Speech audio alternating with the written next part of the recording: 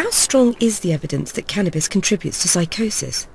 Professor Robin Murray is at the forefront of British research into the matter at the Institute of Psychiatry. Hello, Professor Murray. Nice to meet you. Hi. I have to say I'm quite scared about the headlines I've been reading. There's one that said, psycho risk, one joint. What do you think about these scary headlines?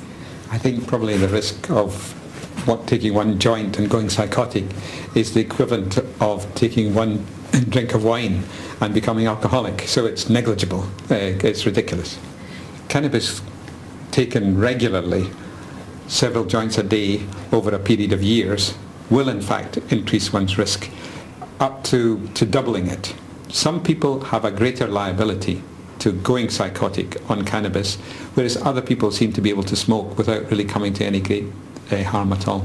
People vary in their genetic liability, and then there are the environment, the social factors, whether they have a really difficult life.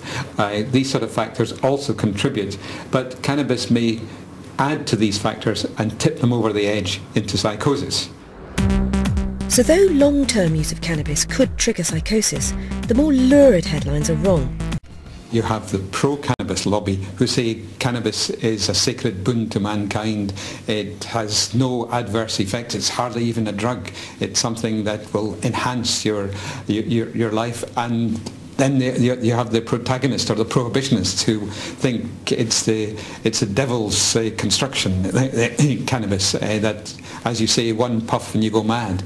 I mean, each of these are equally ridiculous, and I think that has been the difficulty, that somehow or other there's been an ideological dispute and relatively little research.